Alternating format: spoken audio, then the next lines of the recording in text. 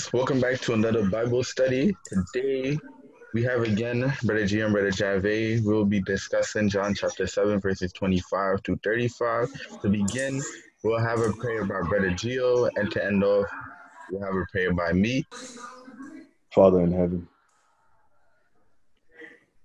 we bless your name. We give you glory and we give you honor.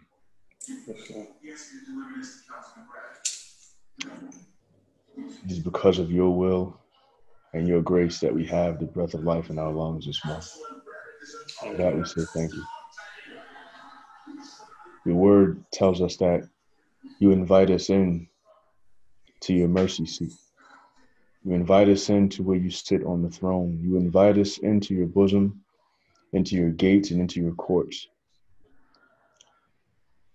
so that we can develop a level of intimacy on an individual basis, oh Lord. And so this morning we accept that invitation. As we delve into your word, Father God, I pray that you would reveal things to us that we've never seen before, that your word would touch us in places that have never been touched before, oh Lord. I pray that our hearts would be receptive to that which you've shown us, which you will show us. I pray that our minds will be already made up to be obedient to that which you're telling us to do. And Father God, I pray that you give us eyes to see things, Lord God, in the spiritual realm that would help us and help all those who are watching. Father, again, we glorify your name. Holy Spirit, have your way. In Jesus Christ's name we pray. Amen. To give a mini recap of what happened in verses 14 to 25. This is after Jesus went into the party.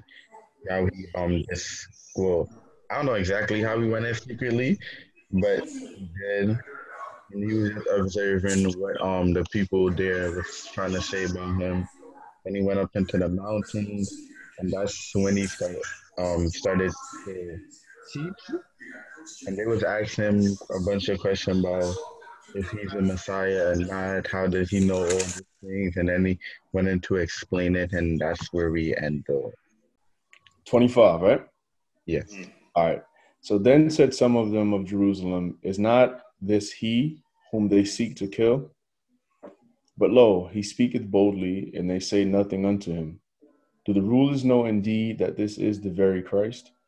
Howbeit we know this man whence he is, but when Christ cometh, no man knoweth whence he is.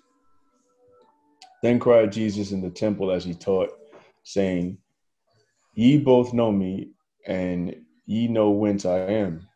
And I am not come of myself, but he that sent me is true, whom ye know not. But I know him, for I am from him, and he hath sent me. Then they sought to take him, but no man laid hands on him, because his hour was not yet to come. So you see, like, these people are still out to get him, right? And we all know why, because he's saying that he is the Christ. Yeah. In verse 25, their perception of go ahead. But in verse 25, that kind of confuses me because I don't remember which verse it was, either in 20 something or 18. Jesus said that you're trying to kill me, and then it was like, who's trying to kill you? So then in verse 25, when they were saying like, when they said, then said some of them of Jerusalem, is this not he whom they seek to kill? It kind of like confusing me because earlier they was like, who's trying to kill you? Now they're like, ooh, he's like, not. I hope that makes sense. What I was trying to say. So wait, talking about verse 19. Yeah. Verse 19. Yeah, verse 19. Because verse 19 says, did not Moses give you the law, and yet none of you kept the law? Why go ye about to kill me? And and then in 20 something, it says, the people answered and said, thou has a devil. Who got it about to kill thee?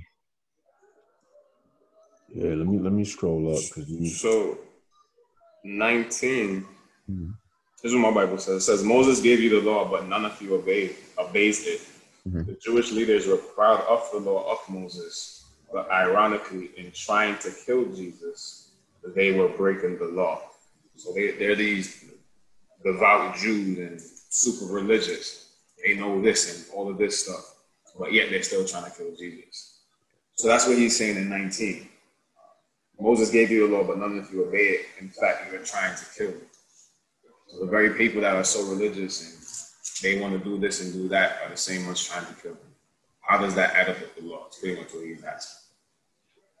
And also, Jesus with not following the law, he called them out because you remember on the day of what's the name of that holy day that they don't do work on again? The Sabbath? Yeah, the Sabbath. They follow the law of circumcision, and Jesus pointed out that that's doing work. So technically, y'all are not following the rules of Sabbath day too. So he's like, why do y'all trying to punish me for it when y'all didn't follow it either?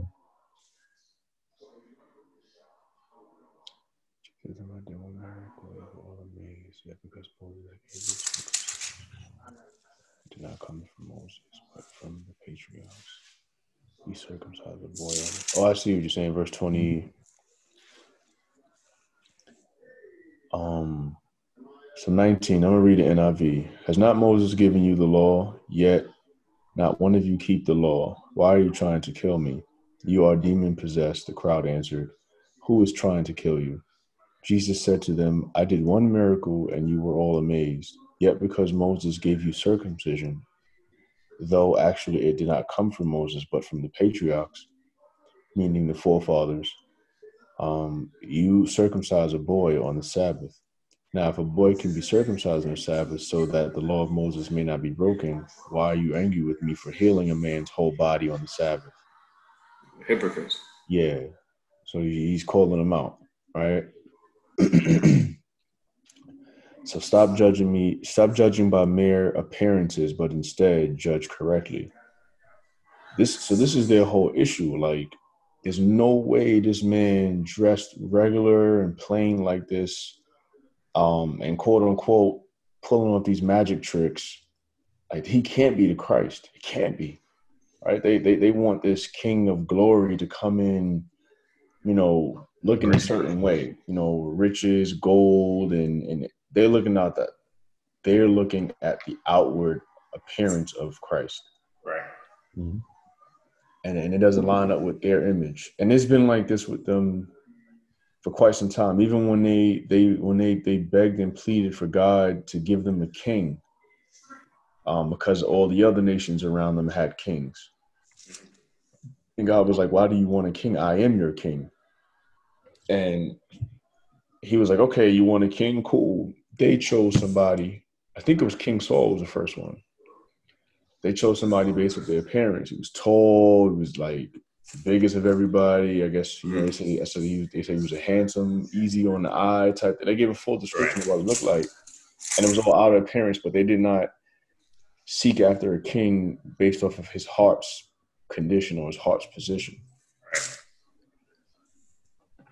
So verse 25, he says, at that point, some of the people of Jerusalem began to ask, isn't this the man they are trying to kill? So I'll keep going to NIV, right, just to give me an understanding of what's happening. It says, verse 26, here he is speaking publicly, and they are not saying a word to him. Have the authorities really concluded that he is the Messiah? But we know where this man is from. When the Messiah comes, no one will know where he is from. They still don't believe that he's a Messiah. Who is this dude, right? And then verse 28, then Jesus, still teaching in the temple courts, cried out, yes, you know me, and you know where I am from. I am not here on my own authority, but he who sent me is true. You do not know him. Who sent him, Esron? God. God, yep. It says, but I know him because I am from him, and he sent me. Talking about God the Father, right? It says, at this, they tried to seize him, but no one laid a hand on him because his hour had not yet come.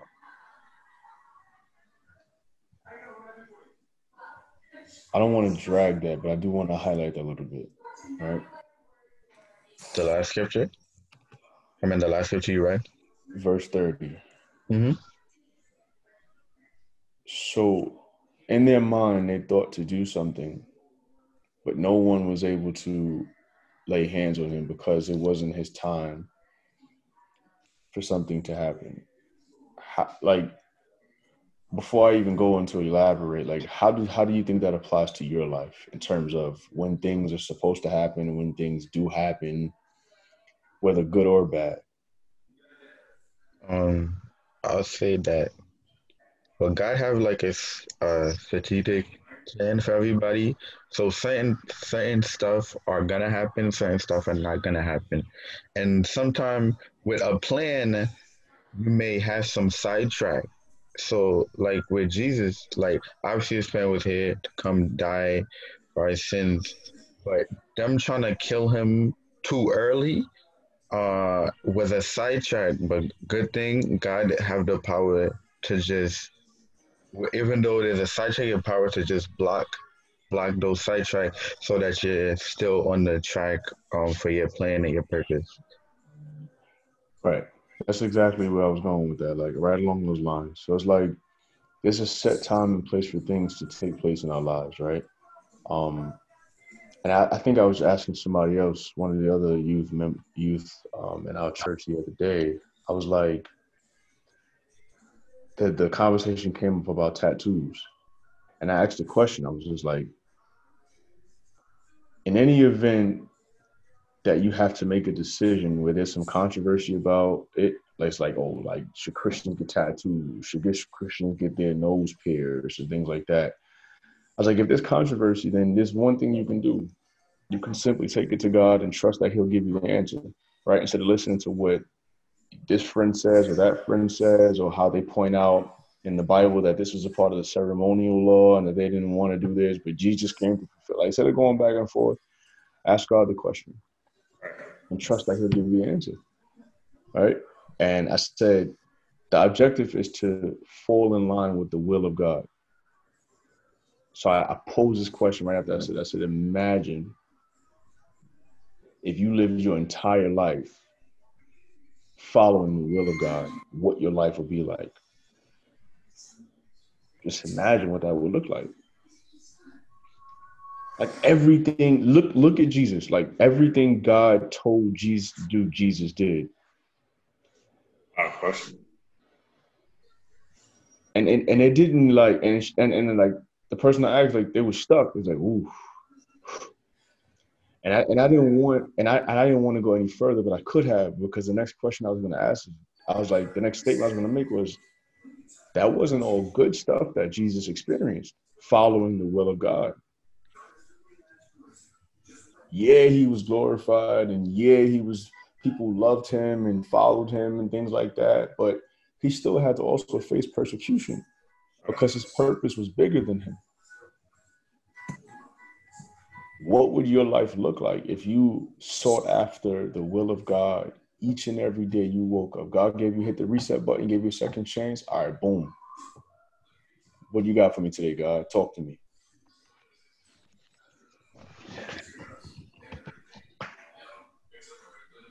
Just some food for thought, right? So, I mean, even with this channel or this YouTube thing that you're doing, you know, I would see God for inspiration. Like, God, okay, this is what I'm thinking I should do.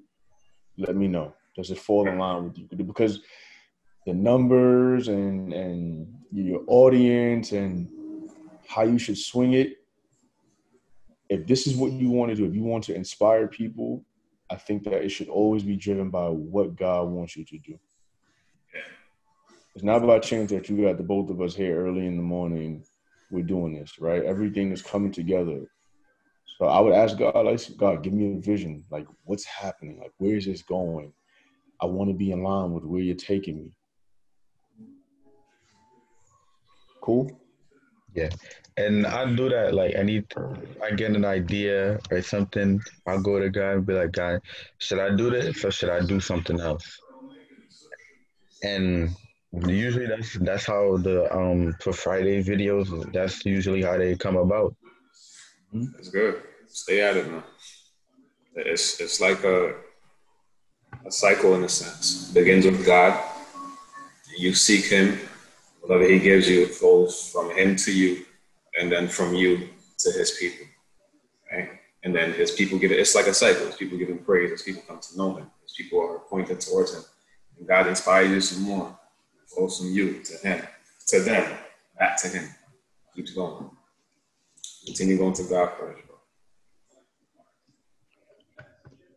So verse 31 says, still, many in the crowd believed in him. They said, when the Messiah comes, will he perform more signs than this man?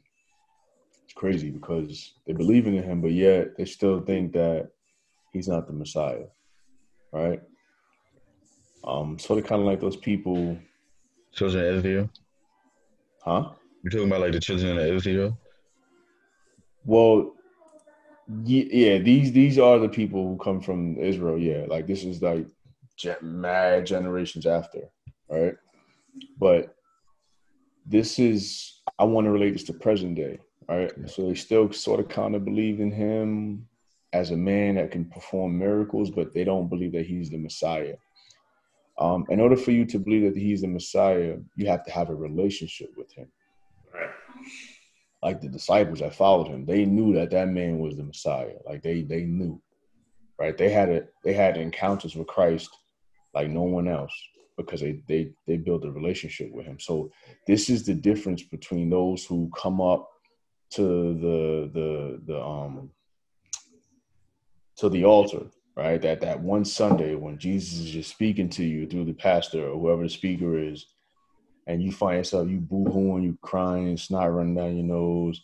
Okay, cool. You got my attention now, God, I believe. But in order for you to call him Messiah, in order for you to call him Lord, Father, that's when it has to go to another level. Like it has to go beyond this, you going to the altar and confessing your sins and accepting him as your Lord and Savior, so that you can be saved. It has to go deeper than that. It's like now you have to build a relationship with him. And this is what these people were lacking. They would follow him for the signs and wonders. They just wanted miracles after miracles. They wanted miraculous signs, the Bible said. And so, okay, you do a sign. All right. And the next opportunity comes. Do something first. Yeah, guys. I believe. Yeah. Do something first, I can see. And then I believe for a little bit. Mm-hmm. Something happens again. Do another miraculous sign. Turn the water into wine. You don't have money. Yeah. Believe for a little bit. And it just keeps going like that. My question for you is, why do you believe? Why do I believe? In God, right? No, in the medals and your background. Why you believe in McDonald's? I don't know. What you talking about? Why we up early in the morning? Who we talking about? I just like to clarify so I know exactly what I'm answering. Okay, make sure you don't bleep that out. Make sure you keep that in there, right? Please. I'm gonna leave it. And God, right? Leave it. Okay. I think the reason why I believe is I've seen how terrible my life used to be when I was not aligning it with God. And ever since I've fully dedicated my life to God, obviously ups and downs came, but I lived a way peaceful life, got in less trouble, and was able to do way more stuff and work with way more people, and really just got to understand God and just see how he worked in my life and other people's life. And yeah, that's my reason.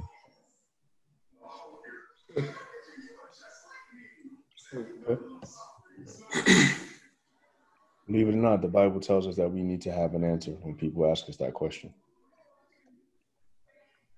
So at least you had an answer, because some people be like, man, that's a good question. Can't think about the answer. Truth, I was doing some evangelism with them like a couple years ago. He was handing out, I don't know if it was tracts or books or flyers, whatever it is. It wasn't my church. It wasn't for God. I went with someone from my church to church he's affiliated with. And I handed it to some guy. He took it. And he said, why do you believe? I said, huh? what you mean? What are you talking about? You mean, Jesus, just read it. You know what I'm saying? Like, reason. I believe because of Jesus. It was crazy, man. It was a humbling experience. I'm out here trying to hand out these tracts and convince people to come to church and share Jesus with them, but I don't even know why I believe. Or I have to sit down and think, why do I believe in that? But you have to know your why. Always have to know why you believe, why you keep getting up every day and serving God, why you keep going. So never forget your why. Mm-hmm. Yeah, Brother Jave, don't ever forget your why. Yeah, tell me again. All right. So verse 32. So the Pharisees heard the crowd whispering such things about him. Then the chief priests and the Pharisees sent temple guards to arrest him. Jesus said, I am with you for only a short time, and then I'm going to the one who sent me. You will look for me, but you will not find me, and where I am, you cannot come. The Jews said to one another, where does this man intend to go that we cannot find him? Will he go where our people live scattered among the Greeks and teach the Greeks?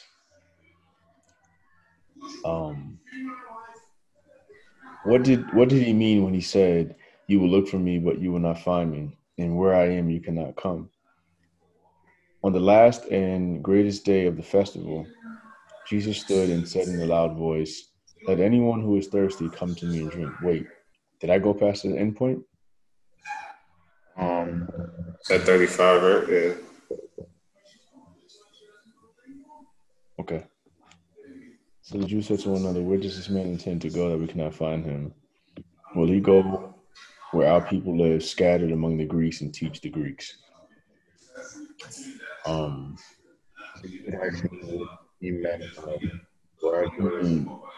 answer is no and yes to that question that they just asked. I mean, he won't necessarily teach the Greeks directly, but our friend Paul goes off and teaches the Greeks.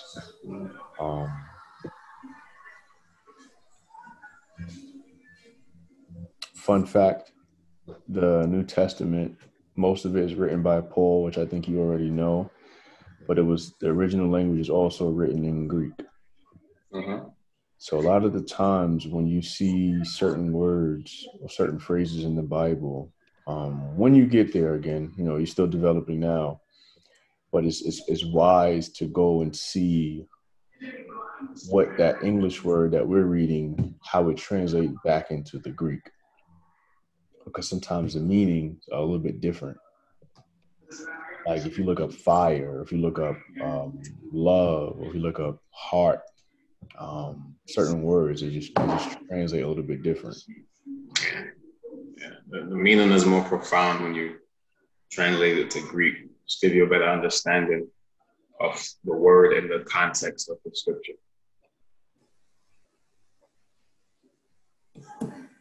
All right. Mm-hmm. So these people still don't believe he's a Messiah. Like, dude, where can you possibly go that we won't be able to find you? Like, you just gonna run away to some place that we can't come to? Like, they're looking at him with their natural physical eyes, and they're not looking through their spiritual lens. So 36 says, what did he mean when he said, you will look for me, but you will not find me, and where I am, you cannot come? Who said that, Jay? Seek the Lord while he may be found. Was that Paul? I'm not sure. Seek the Lord while he may be found. I can't remember who said that, but I don't know, that's a separate thing, but that just brought this to my attention. Like, in the physical, he's telling him, like, they're going to look for him. He's there physically, but then he won't be. But then I think it might have been Paul that said that. And he's saying that in the spiritual, you can look for me. before it's too late, and then you won't be able to find me again. Isaiah, okay. Does Paul reference that scripture, or was it just Isaiah? Who said just it? Isaiah. Okay. Yeah, just Isaiah. All right. So that kind of goes for us too. Like people who are here on earth now, you know, in the dispensation of pouring out of the Holy Spirit, we have the obligation to seek God now before it's too late, before He comes back, right, and accept Him in our lives. So hopefully, all you guys out there, all of you Esron's followers, I pray that these videos are enlightening you and encouraging you to follow Christ, and to bring another friend or family member along with you on the journey. Absolutely. If there's ever a time to follow Christ, it's not. With all that's going on, with all the uncertainty and with all the loss and, you know, all that's going on, the lack, people losing their jobs, people not knowing what to do, people being sick. If there's ever a time to find Christ, find Him now. Find Him now. So join us along for the journey. If you have any prayers, just hit the comment section in Esron's videos, and know that we'll be praying for you. Okay. 37. So on the last day, the last and greatest day of the festival, Jesus stood and said in a loud voice, "Let anyone who is thirsty come to me and drink." Remember, He did that to the lady at the well? Yeah. So you already know what He's about to do. Jesus never hits a problem or makes a statement or asks a question from the high level. He's going right to the root. Right to the root. They're going to be confused. Now, whoever believes in me, as scripture has said, rivers of living water will flow from within them. By this, He meant the Spirit, whom those who believed in Him were related to receive. Up to that time, the Spirit had not been given, since Jesus had not yet been glorified. So we could go really, really deep into that if you like, or we can keep it high level about what all of that means. Let's go deep. But the people here. Okay. Well, interest in time, we can't go that deep. All right. Well, maybe we can bring it back next week and talk about it again. But so this is a good example of like the Greek, like looking up water, right? There's a few elements that the Holy Spirit is related to, or is what do you call it, compared to, right? There's water, there's fire, there's oil, there's wind. If I don't forget anything. Wind, water, fire, oil. I think there's like two more, but these are the elements that the Holy Spirit is compared to, and I think that it is very enlightening if you look up those elements in the Greek. Like, what does it say in Greek? How does it translate in Greek? And it'll give you a better understanding, so that you'll get that Greek meaning and you'll pop it into this part of the scripture, and you'll see how it relates to it, right? But just again, like we'll start high level. So water, right? Esron, how many days can you live without drinking water? If you had no food, or all you had was food, how many days can you live without water? Is it like 3 or 4? Not a lot, right? Definitely not 30 days. It's not a lot at all, right? Because your body is made up of water. So you need to continue. Water needs water, right? You need to continue to replenish it.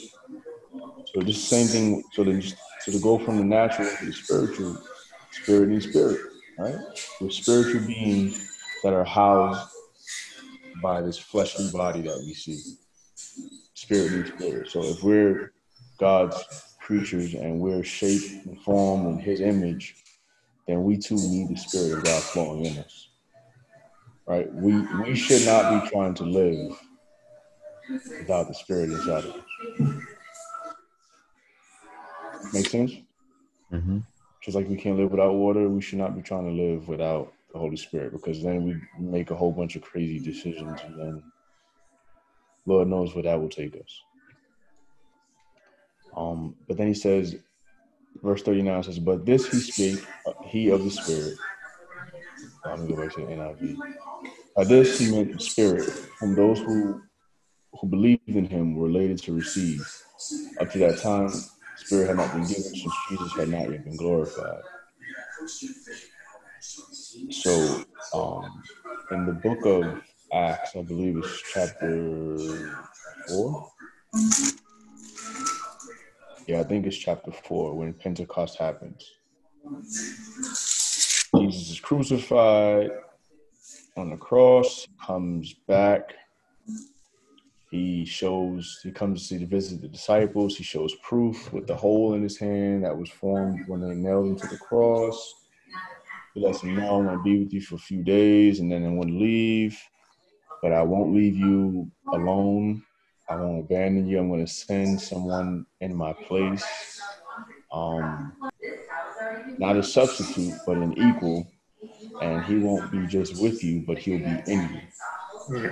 And he's talking about the Holy Spirit. Jay, I don't know if you want to go further with the Holy Spirit, like why was it important for the Holy Spirit to come?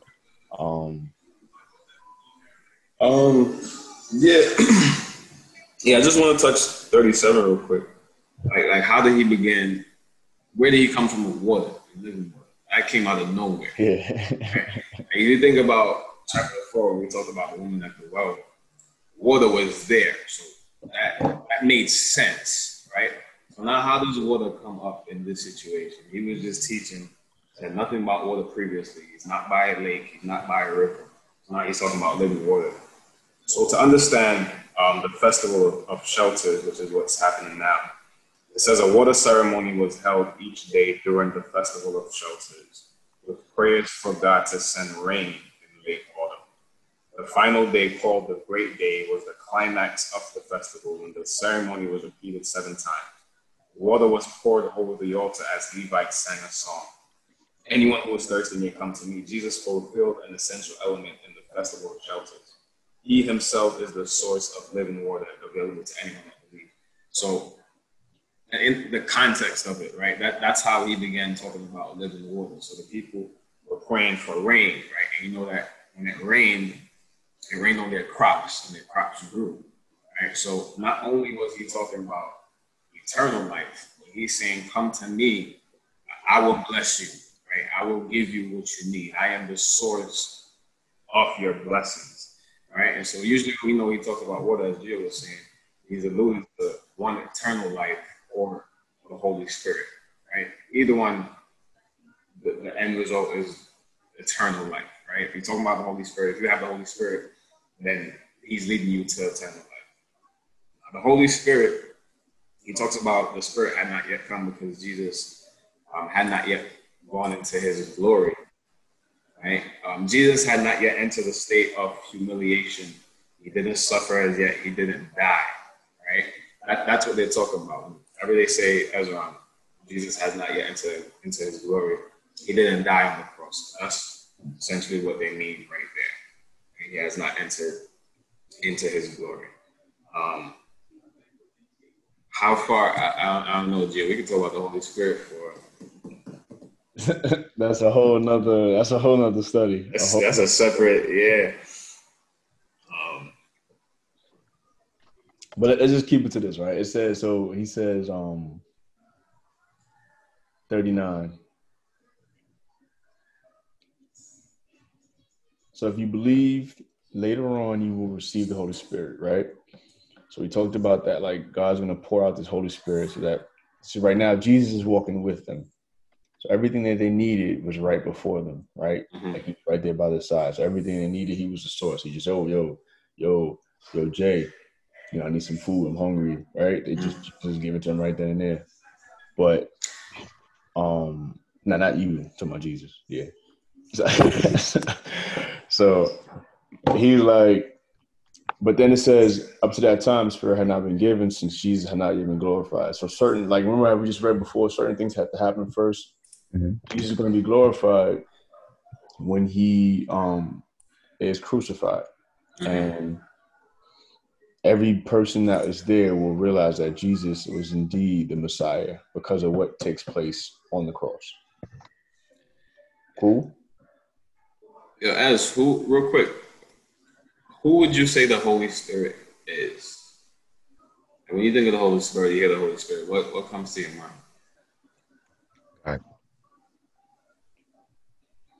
God. God? What else, though?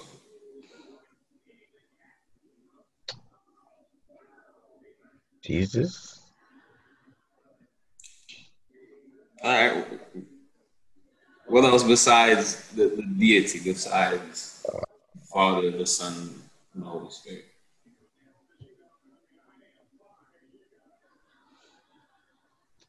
What about in like church, when they mention the Holy Spirit, what comes to mind? What do you think? Or the Holy Ghost? What comes to mind is a bunch of older people just catching the Holy Ghost at church. That's what comes to mind. We got some work to do, bro. The reason why I asked that too, G, is just to, I guess, solidify what we've been talking about, right? Just a lack, and it's not you, as this is everyone. Just the lack of understanding of the essential and vital role that the Holy Spirit plays in our lives. Right? So we all have the Holy Spirit once we believe. Right? So much so, we need the Holy Spirit so much so that we cannot live a victorious Christian life, according to Tony Evans, without the Holy Spirit. Right? So Gio was just saying, if you're hungry, Jesus right next to you, like, yo, get some bread. You thirsty? Yo, drink that. All right. But now, when Jesus enters into his glory, who they gonna ask? Holy Spirit. The Holy Spirit. Right? So Jesus, as Gio said, is not a substitute of Jesus. He's the same person, just in spirit form. Does that make sense? Yeah. So the Holy Spirit is not for just old people or preachers, but he's for everyone, whether you preach or you're in the congregation sitting down. I was so confused on where you was trying to get to. That's why I kept having that look on my face. Like, I was so confused, but that makes sense now. Makes sense now. Okay. When we get to like John 14, 15, 16, we talk more about the Holy Spirit, then it'll make sense. It'll make more sense. So it'll come together. All right. So. All right. So 40. Many of the wrap up. Many of the people, therefore, when they heard this saying, said, "Of a truth, this is the prophet." Right. So now they're like, all right. He's spitting something different. It sound a whole lot different. This guy might be on to something. But then there was others who said, "This is the Christ." But some said, "Shall Christ come out of Galilee?" So again, like they're still trying to figure out, they're still trying to make logic of who Jesus is. Hath not the scripture said that Christ cometh of the seed of David and out of the town of Bethlehem where David was? So there was a division among the people because of him. And some of them would have taken him, but no man laid hands on him. So, you know King David, right, Esron? Yes, I do. Yeah, they're saying that based off of the scriptures and everything, things aren't lining up, right? And so there's a divide. Like, should we believe in this dude? Is he really the Messiah? Is he really Christ? You know, and other people's like, yeah, nah, this is the dude. This is definitely the dude, right? But no one was ready to lay hands on him because there was a time and place for that. Verse 43. So that's the people were divided because of Jesus. Some wanted to seize him, but no one laid a hand on him. Finally, the temple guards went back to the chief priests and the Pharisees, who asked them, "Why didn't you bring him in?" "No one ever spoke the way this man does," the guards replied. "You mean he has deceived you also?" the Pharisees retorted. "Have any of the rulers of the Pharisees believed in him?" "No, But this mob that knows nothing of the law, there is a curse on them. Nicodemus, who had gone to Jesus earlier and who was one of their own number, asked, does our law condemn a man without first hearing him to find out what he has been doing? And they replied, are you from Galilee too? Look into it, and you will find that a prophet does not come out of Galilee. Then they all went home. So they all, it's like they get into politics things like, can this man be the Messiah if he comes out of Galilee? Shouldn't he be coming out of Bethlehem? You know, why? And now that has me thinking too, Jay, like, what was God's strategy, or what was his purpose for having Jesus come out of the town that he did come out of, instead of him coming out of the town that they thought he should come out of? You know,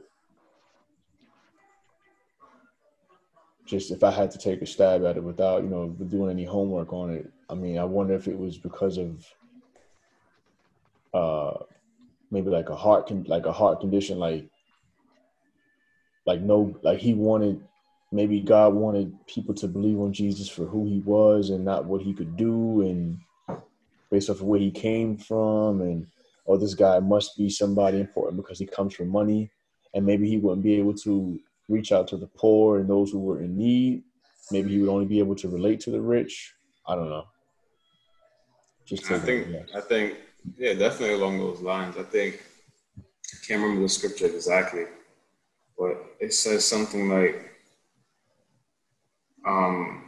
the way of God makes man look foolish, something like that. I can't remember exactly, but nothing God does most of the time makes sense to us.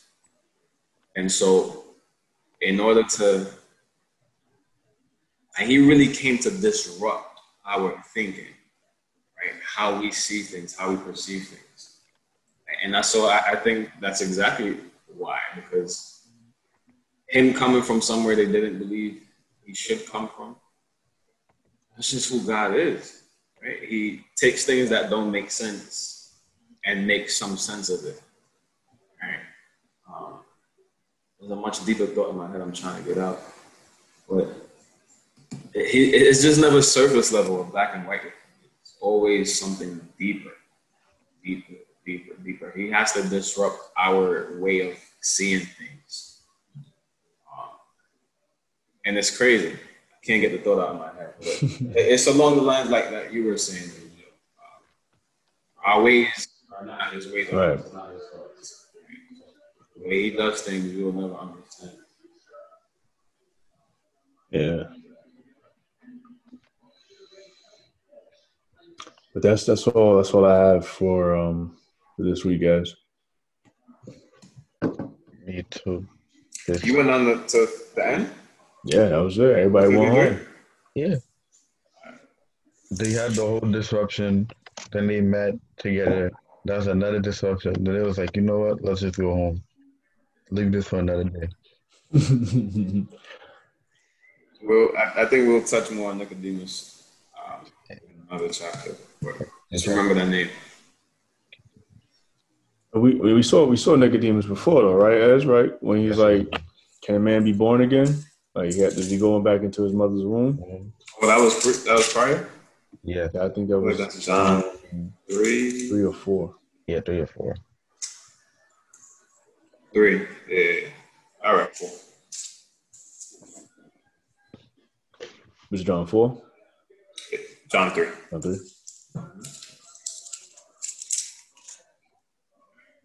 Yeah, John 3. Unless you be born again, you cannot see the kingdom of God.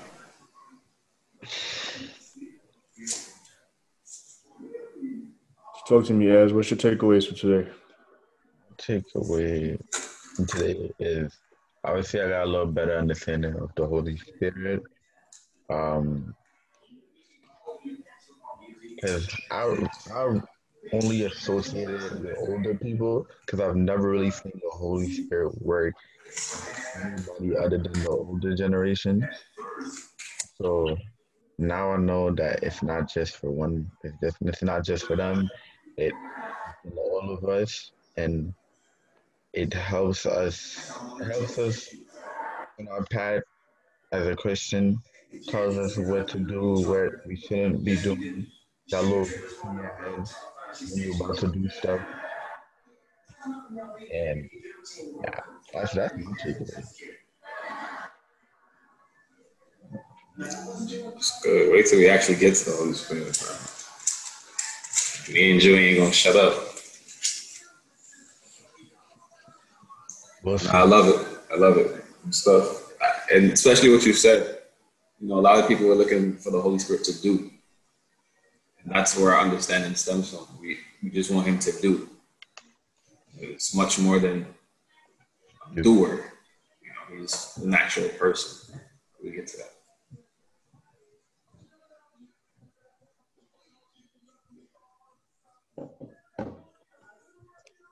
Well, this was another successful Bible study. Thank you guys for being here. Good thing I did not put on that black shirt today because I would be looking like y'all. No, because my black shirt was right next to this white shirt and I was about to put it on, but I was like, "Ooh, thank God." Being disobedient. Say rest of the Holy Spirit. You're gonna be looking frivolous out here. But like I was saying, this is another successful Bible study. I'm gonna do the closing prayer, then I'll do my outro. Everybody, reverence for God, by His close your eyes.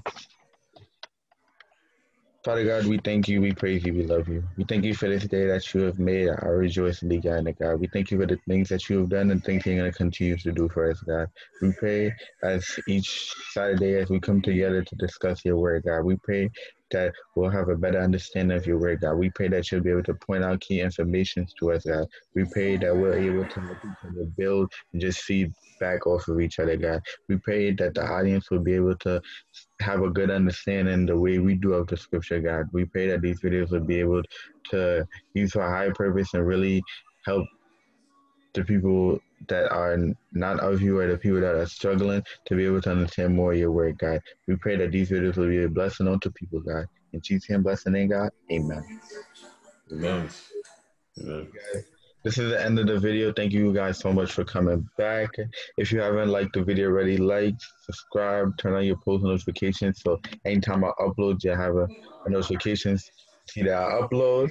And that's it. Peace.